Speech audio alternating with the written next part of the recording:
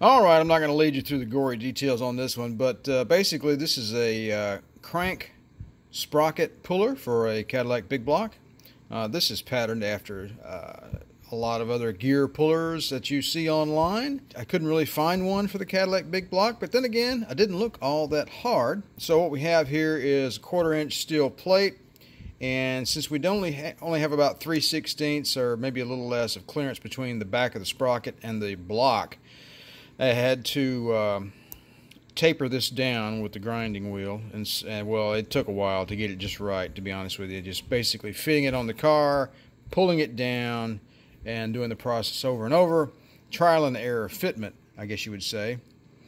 Also, taking into account that the center line of the crankshaft needs to reside right in here, and the fact that I should have had these two pieces of metal come down a little farther so I could weld the washers to it. So I was like, well, that was a mistake. So instead of starting over, I just fixed it, and I welded these two pieces of metal here. I think it probably just made it stronger anyway, but so that we could get the center line of these nuts here along with the center line of this, which is the center line of the crankshaft, or as close as I could get it, rather. And what you have here is a couple of 6-inch bolts that screw in here like this, and they're 3/8. And here's the other one. A little hard to get started there. There we go, not perfect. Anyway, we get these seated down there. I've got 2 nuts welded onto this thing to give myself a lot of gripping power. Now, it's just a gear, right, or a sprocket on a shaft, so it shouldn't be on there with all that much force. Generally, I don't think a crankshaft sprocket is on there with all that much force. Certainly not as much as this thing was. That's the balancer pulley for the Cadillac. So now I could have made a pulling mechanism for this. In other words, another piece of metal with a hole and another nut welded into it and a pushing screw. And I actually did buy the hardware for that, but I just, you know what, it's like, no, I'm not going to do that. So I've got this. I had another puller kit right down there, okay, but this stuff is too big. It just doesn't work. But we can utilize this piece out of it. So I think you get the point. So, and then here is the I guess pushing screw, you might say, and that'll go in there. And this will press against the end of the crankshaft, into which I already have the 9/16 bolt that we used to turn the motor over. So I don't think we'll have to worry with this nice ball bearing tip right here pressing up against the end of the bolt in the crankshaft. I don't think we'll have to worry about turning the engine and getting it out of time as we pull this crank sprocket off. So, all right, let's put this thing to the test, shall we? All right, time has come. Let's go ahead and see if we can't get this crank sprocket off of this motor.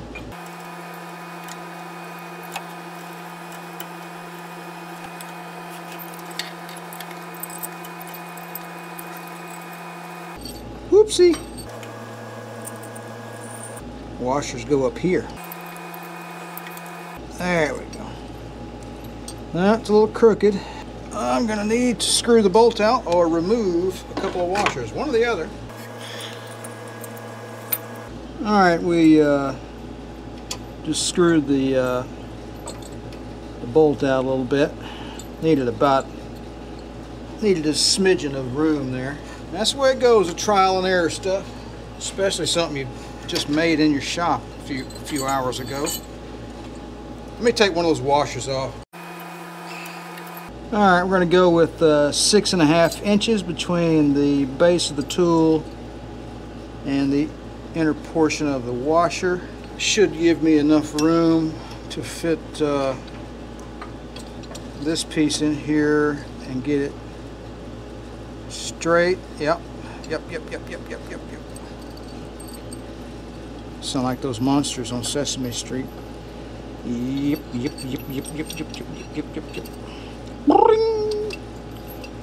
I digress. All right. I need to get this second bolt at the same depth as the, well, the right one has the same depth as the left one. See if I can't eyeball that. Let's see what that says. About the same. It must be square. It must not be off by 1 micrometer. Does that look right to you guys? I'm going to say it's close enough for government work. How about that? You can't see it, but we're going to start tightening up the center. That looks centered to you guys? Yeah, it looks centered to me too. This shouldn't take a whole lot of force. You know what I'm saying? All right, we got our 17 millimeter here. The end of this press bolt, whatever you want to call it, is like really close to the radiator, like a 1/16 of an inch. So I got no room for a ratcheting wrench, so I'm going to use a opened end wrench. It's already moving, working perfectly. Look at that. And we'll just speed this up in the video. That way it'll look comical.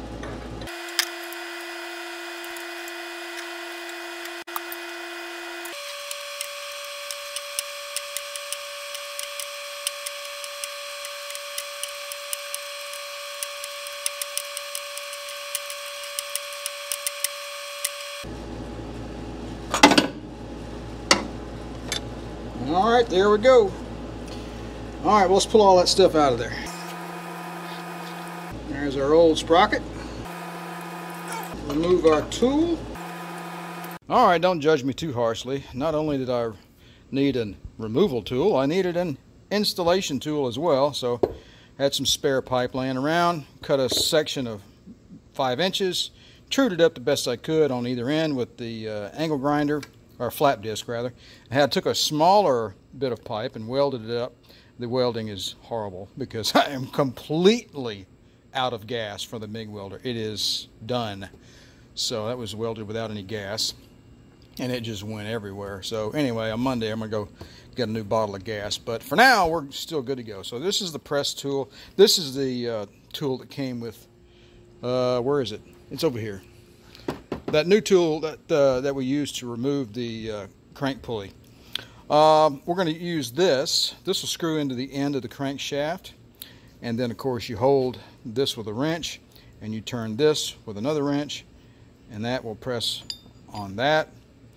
And this is long enough to get over the crankshaft down there and give us another inch of travel to get the sprocket onto the engine.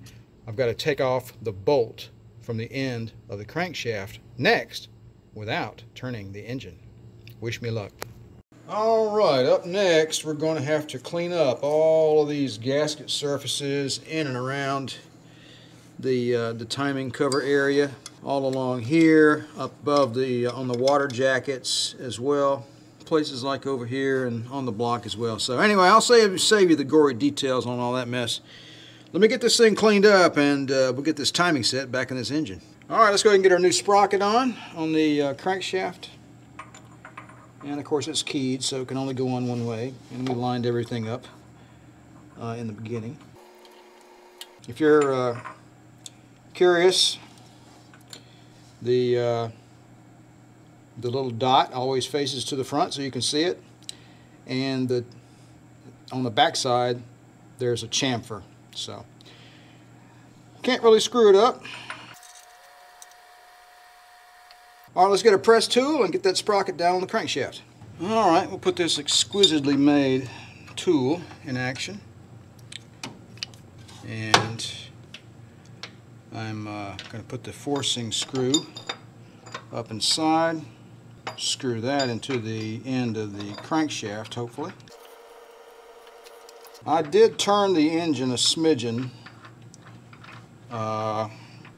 counterclockwise when I removed that bolt. I tried my best not to. I put the ratchet on there and tapped it with a hammer, and it moved it a little bit. I was like, I better stop doing that. So might as well use all those threads up inside that crankshaft. There we go. We're fully engaged now. So then I backed up and cut a piece of steel, and I reinstalled the old, well, not reinstalled, I put the old sprocket back on the engine just a little ways, and then I put this piece of metal on one of the teeth and put it against the block in there. And then I finished removing the bolt, prevented the engine from turning any further. So once we get the sprocket installed all the way down, and as we install the timing set, we'll tweak this a little bit to make the timing marks line up. So let's go ahead and get our forcing sleeve. It's not a forcing screw, it's a forcing sleeve, I suppose. Put that in place, and we'll put a wrench back here on the very end, and then we'll use another wrench to turn this down, and they'll force that on and press the sprocket onto the crankshaft. Alright, so we've got a 16 on the end of the tool here, and just got a crescent wrench on the business end.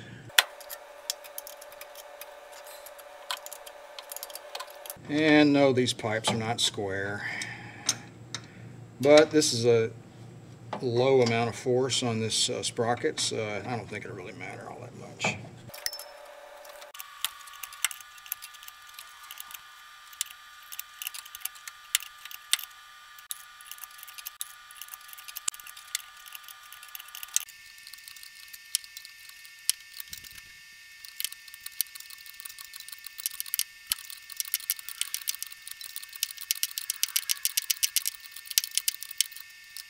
Alright, we got it bottomed out. Let's pull the tool back off here.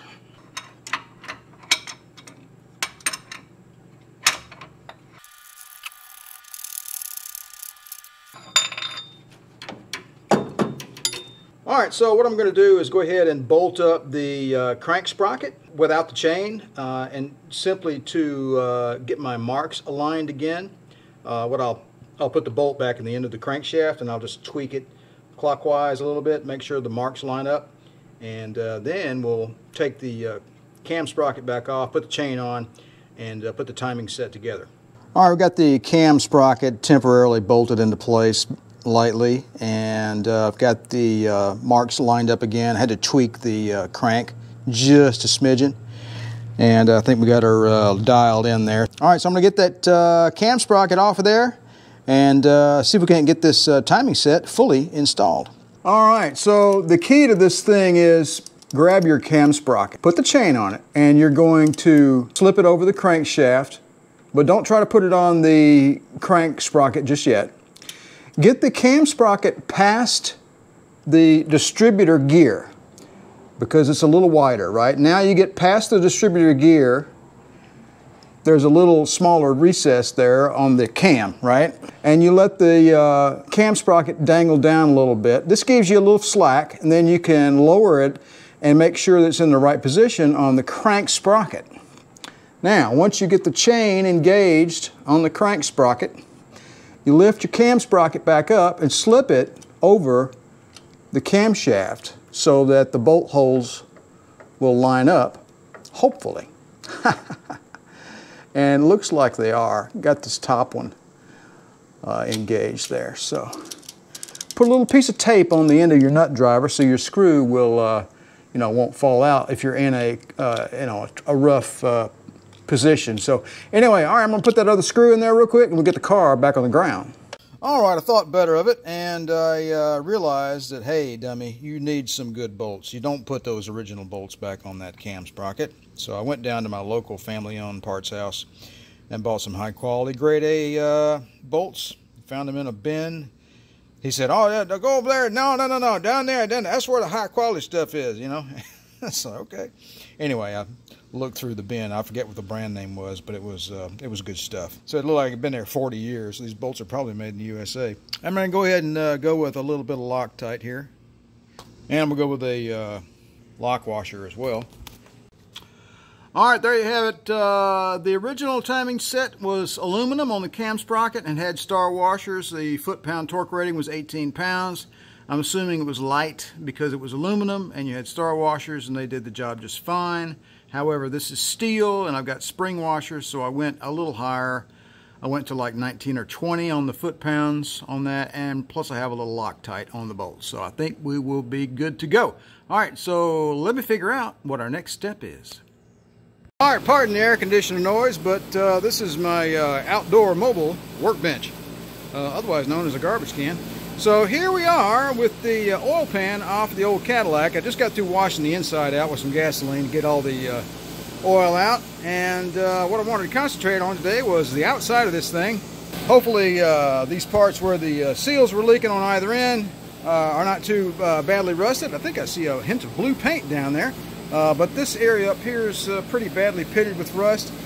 So right now I'm going to degrease this thing, get a wire wheel after it, and see what the damage is. Hopefully we got no pinhole leaks in this thing. If we start getting after this thing too aggressively, we might end up with some. So let's hope for the best.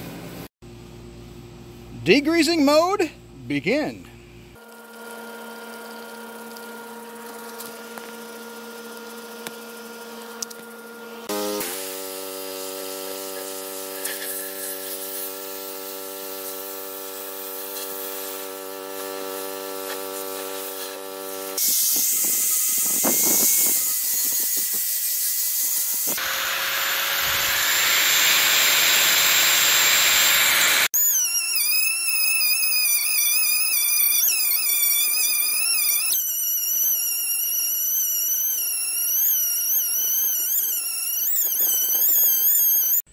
All right, we've taken our oil pan about as far as we can take it. I ran the flap disc on it.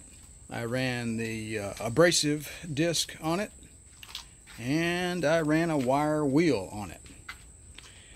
And a couple of different wire wheels to get down in the grooves and all that kind of stuff. I thought maybe it would fit in my 5-gallon bucket of evapo-rust, but unfortunately, no, it does not. So maybe I'll have to upgrade one day to one of those 55-gallon drums.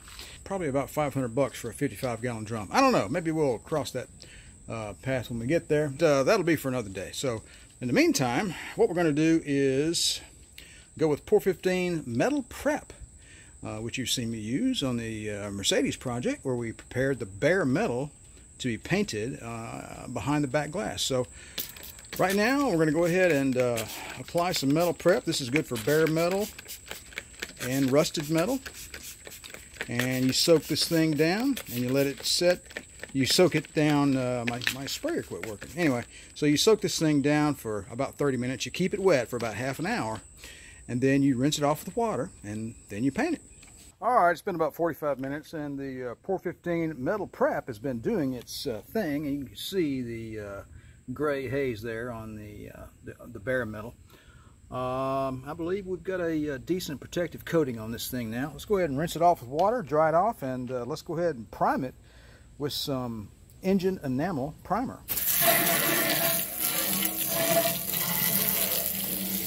All right, I wanted to show you what this thing looks like after you start to dry it off. You see how the gray coating is much more prevalent once it's dry. This is where the Pour 15 metal prep has converted everything. So this is wet, and then this is after it's dry. So I'll put a little water on it so you can see. Anyway, so I just wanted to let you know what it's supposed to look like once it's dry. Very dull, very gray after everything's been converted to a protective coating. I'm going to finish this up and put a primer coat on. All right, here we go. Let's go ahead and prime this thing up and get ready for some Cadillac blue.